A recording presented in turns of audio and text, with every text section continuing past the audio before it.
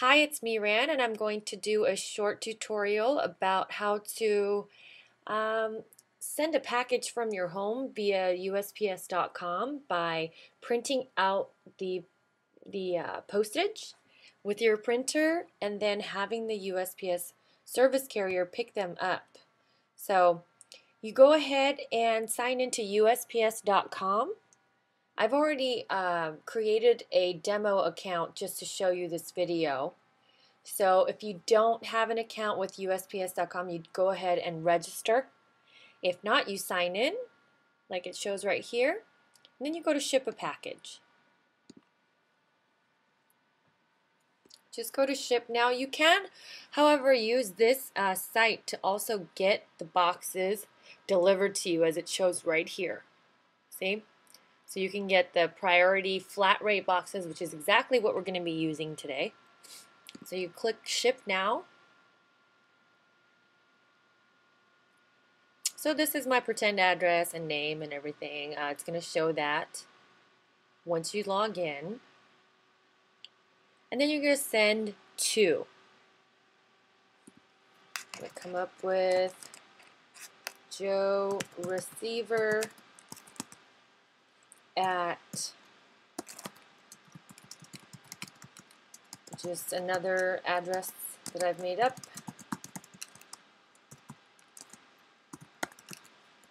I did make sure that this zip in city existed, otherwise it won't let me do this. So then you can go ahead and scroll down, choose a shipping date.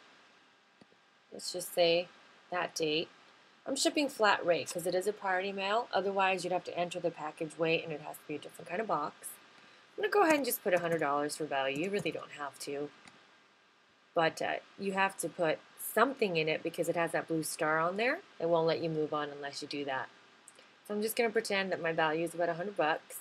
It's already at priority mail. I'm going to push get prices. So let's just say I'm going to go ahead and send a small flat rate box. It gives you the dimensions. So when you do order the boxes or you go to the post office to pick them up, you'll see what they are on the box itself. That's how much it's going to cost you, no matter what it is, as long as it fits in there. I believe it's under 70 pounds.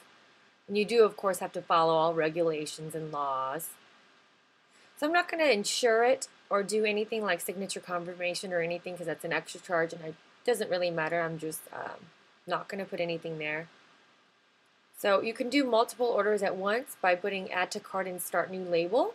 Or you can just do add to cart if you're doing one order. So that's my shipping address to whomever is going to receive it with the ship date that I put in. And I'm going to go ahead to billing information. Go ahead and click that I certify that my mailing complies with all applicable U.S. laws, just like we talked about. You can create, choose a credit card or PayPal account. I'm just going to go ahead and say credit card. You select what type and enter your card number, the security code, which is a 3-digit code if it's a MasterCard, Visa, or Discover, and it's a 4-digit code at the front of your American Express if it's Amex. You put in the expiration month and year, and then you can click to use the same information, which is what you've set up already. Okay, so this is where you would push next and pay and print. We're not going to do it since this is just a demo. So I'm going to go ahead and go back to the front page to show you now how to schedule a pickup. Oh, I'm sorry, at that last page, once you're done, you can go ahead and print, which will print right to your home printer, and then you cut it and paste it onto your priority mail box, and this is where you will schedule a pickup. Okay, so my stuff already is auto-populated because I'm checked in. I'm going to check the availability of when it can be picked up. I want to say front door, so by the front door they're going to pick it up, and I'm going to say during regular mail delivery hours so that I don't have to pay any money. That's the reason why you're doing it, is to have it for free. You're not doing express, that would be extra. You're just doing regular priority mail, just one box. And I'm going to say it weighs 5 pounds.